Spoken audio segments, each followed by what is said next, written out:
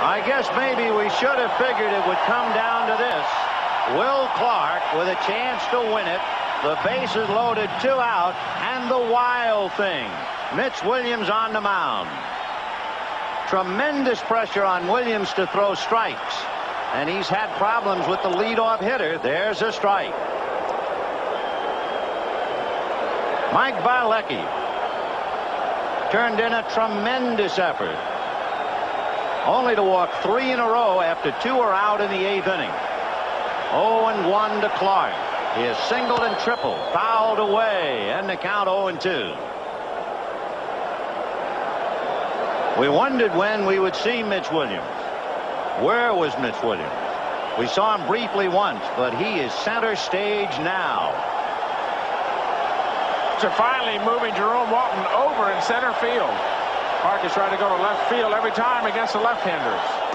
0-1, and Girardi, of course, handling that hard stuff from an erratic left-hander. There is tremendous pressure on young Joe to stay with it. Maldonado is at third. Butler is at second. Thompson is at first.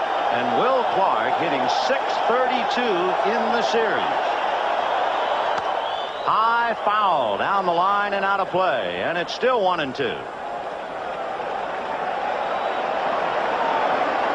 Remember, they're still in 9th inning, and the Cubs will have Salazar, Dunston, and Girardi.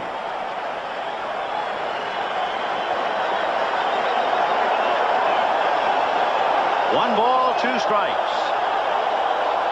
Foul back.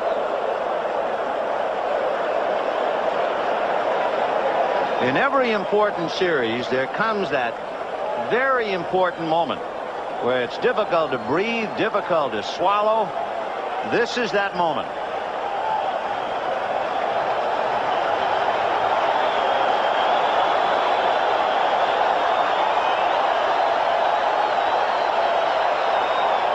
Line drive, base hit.